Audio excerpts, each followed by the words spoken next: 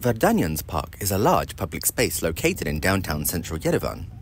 Also known as 2800th Anniversary Park, it was opened and commemorated to the 2800th anniversary of the foundation of Yerevan. The park's beginnings are actually super recent, with work completing in 2019. Up until this point, it had become a disused part of the English park, full of broken fountains and rotten overgrown trees. The Verdanyan family, owners of the plot, decided to fund and gift the park over to the city for the city's anniversary. The family also agreed to fund the park's maintenance up until the year 2118. Upon entering the park, you'll notice the overwhelmingly predominant features are its water installations and fountains. They span the entire length of the park, with water jets, fountains, pools, drinking fountains, and aqua play areas available to the public for free.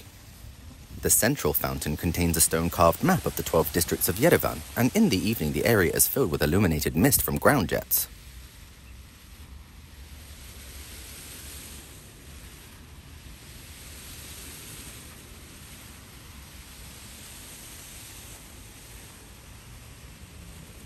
There's also a water arch made up of 30 jets, along with other stonework dedicated to parts of the city in different granites.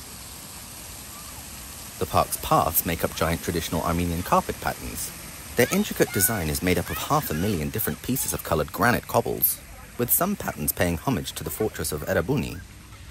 Other patterns that make up the pavement design are the Armenian symbol for the sun, which symbolizes the eternal fight between good and evil. The sun is surrounded by multiple dragon symbols, followed by tree symbols, which represents the victory of good over evil and eternal life. As well as tons of granite, the park is also home to 7 bronze statues, mainly dedicated to the children of Yerevan.